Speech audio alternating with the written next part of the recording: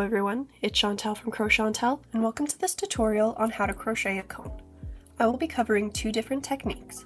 The first will be the increase and then single crochet technique. That is what I used for this cone. The other is the constant increase method. That is the technique I used for the second cone. Let's get into this video.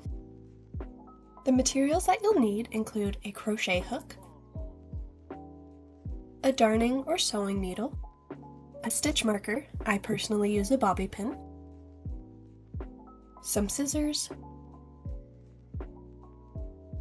some stuffing, I use polyfill, and super bulky yarn in the color of your choice. The stitches and terminology you need to know for this tutorial are single crochet, increase, decrease, magic ring, fastening off, and working in the back loop only. The first technique that we will be trying is the increase and then single crochet method. To start, we will be making a magic ring. As some of you know, I like to close off my magic rings before working single crochets into them, but it is ultimately your choice. So for round 1, we will be doing 6 single crochets around.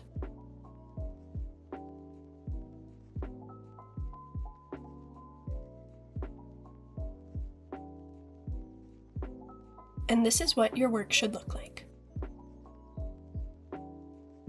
For rows 2 and 3, we will simply be single crocheting around, hence the increase and then single crochet method. You can do as many rows of single crochet as you would like, but for this example, I will be doing 2 rows of single crochet between increases.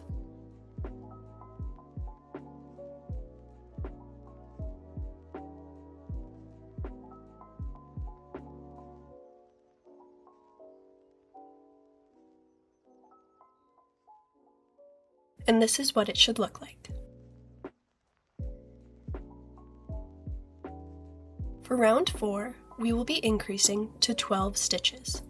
To do this, you will do 6 increases all around.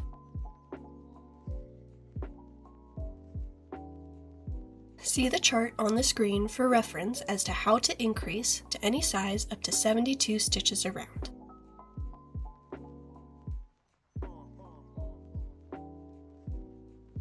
This is what it should look like so far.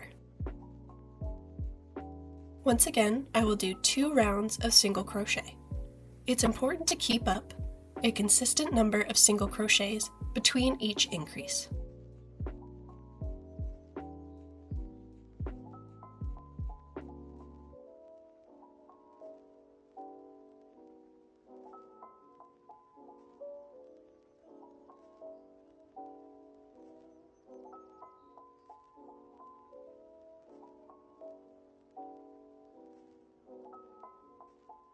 And this is what your cone should look like so far.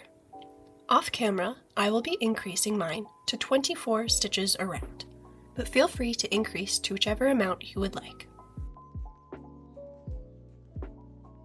And this is what it looks like after increasing to 24. I am now going to close up the bottom.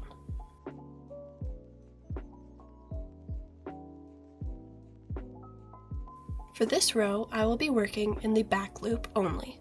You don't have to do this, but I am choosing to, so then you can see a clear distinction between the bottom and the cone. So for this row, as you can see on the screen, to go from 24 stitches to 18 stitches, I will have to do 2 single crochets and then a decrease.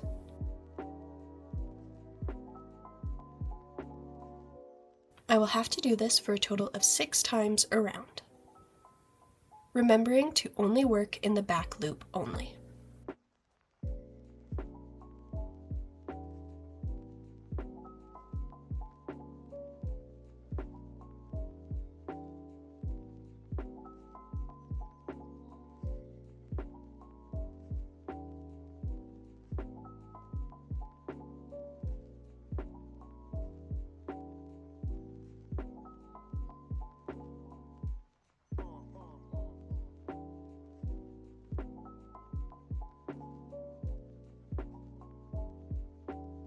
And this is what your cone should look like after decreasing to 18.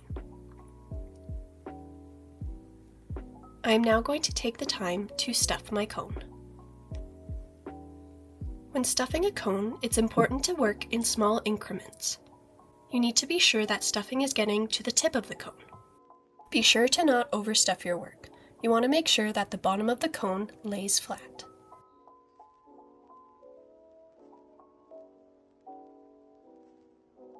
We will now be working on the next row. Once again, if you look at the screen, to decrease from 18 stitches to 12 stitches, I will have to do a single crochet and then a decrease.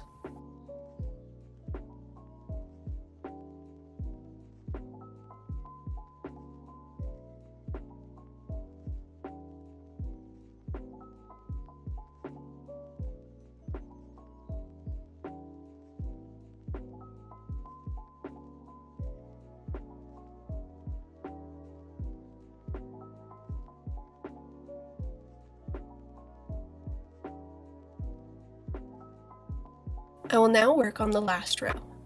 To do this, to go from 12 stitches to 6 stitches, I will have to do 6 decreases.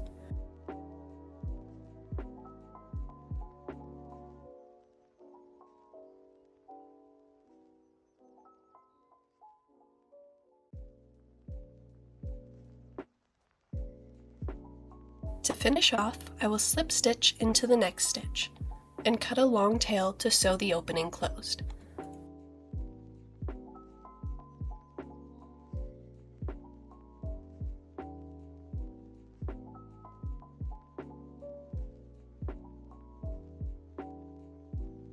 This is what it should look like.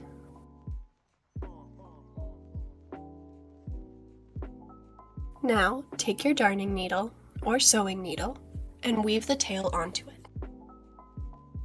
Going through the front loops only of the remaining 6 stitches, weave the yarn through.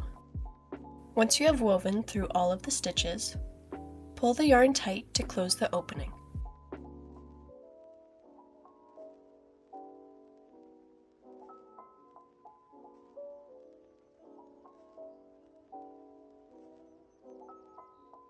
Tie a simple knot to make sure that your work doesn't unravel, and weave the yarn tail into the cone.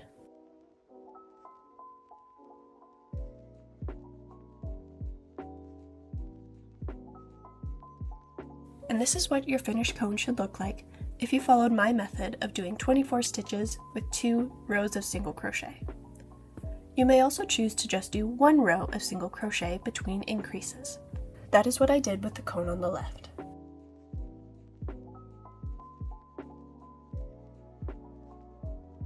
With this cone, I did 3 rows of single crochet between increases. As you can see, the more rows you do, the longer the cone will be. But you can also see that it becomes more apparent when your increases are. So keep that in mind when creating your cones. The second method is the constant increase method. We will once again start off with a magic ring.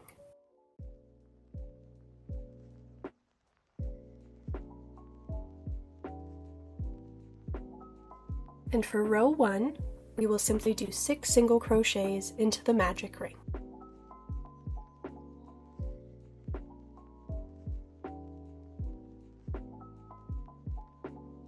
And this is what it should look like.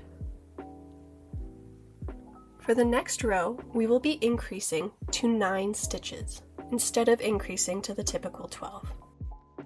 To do this, you will do 1 single crochet and then an increase for a total of 3 times.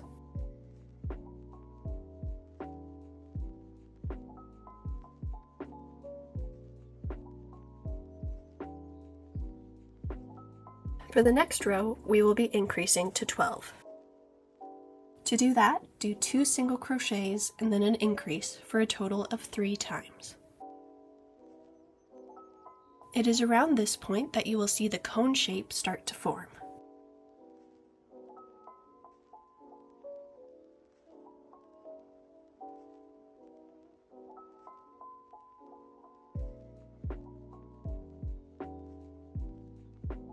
And this is what your work should look like. I am going to continue to 24 stitches around, using the guide that's available on the screen, but feel free to increase to whichever size suits you best. This is what my cone looks like now that I have increased to 24 stitches. I am now going to close up the bottom. Since I will be using the exact same method as I did with the first cone that I made, I will not be displaying it on screen. If you need a reminder, go back and watch it again. And this is what the finished cone should look like once it is stuffed.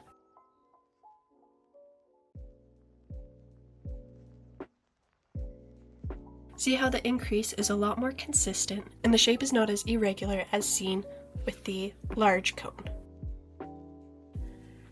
If you would like to use this method but have a steeper slope, or overall just making the cone longer, use the instructions on the screen.